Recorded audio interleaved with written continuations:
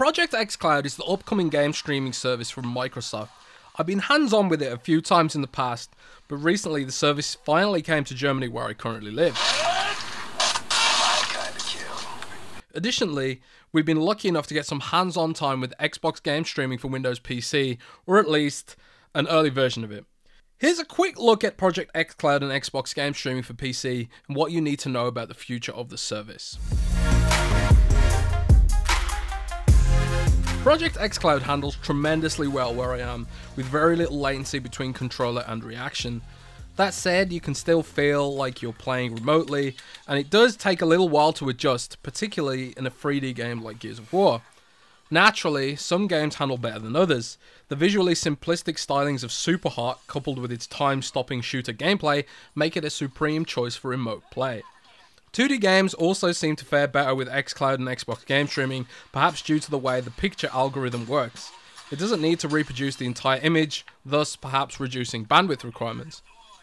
For an example of how well xCloud responds, here's me shooting a rifle in Gears 5 Horde mode. As you can see, it works pretty damn well. I was also able to play through and win entire bleeding edge matches without any issues.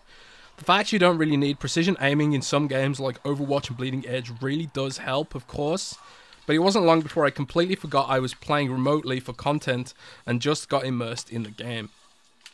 Beyond the live xCloud preview app, we got a look at Xbox game streaming for PC. This is a pre-release app designed for developers to test out xCloud on their games. We sneakily managed to acquire it for ourselves and found it to work extremely well on PC already, despite being pre-release software not meant for public consumption. Oh yeah! Oh yeah! There are still some questions floating around about xCloud though. We know it will be part of Xbox Game Pass, but we don't know if it will be thrown in gratis or require an additional monthly fee. We also don't know how big exactly the library will be. We don't know whether it will be a fixed library of content or cyclical like Game Pass itself. We also don't know if you'll be able to access xCloud services for games you've purchased outright without having to use your home console as a streaming server.